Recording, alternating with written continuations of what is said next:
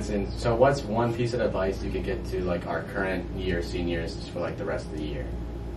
Biggest thing I would say is don't put it on cruise control.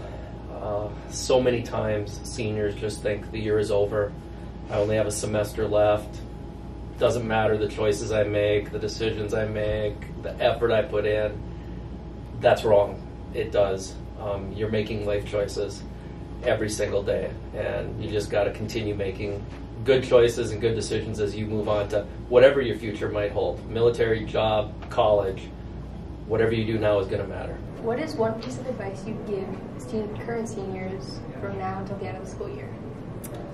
I would say finish strong.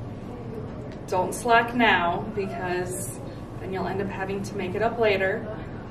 And as you're working hard to finish strong, also make sure you are taking time for yourself and making sure you know what you want, what makes you happy, so that your life is your life and no one else's. Ms. Nelson, can you give the seniors of this class, so 2022, advice for this point to end the year? I would tell the seniors of the class of 2022 that you need to finish strong. Like we're almost done. You need to graduate. So you need to go to your classes and just get it done. And then after that, you need to make sure you're planning for what's right for you. Don't let anybody push you to go to college. Don't let anybody push you to go to the military. You need to just do what's right for you. If you need to take a gap year, take a gap year. If you need to figure out what you need to do, you need to do that for yourself, because you are adults now.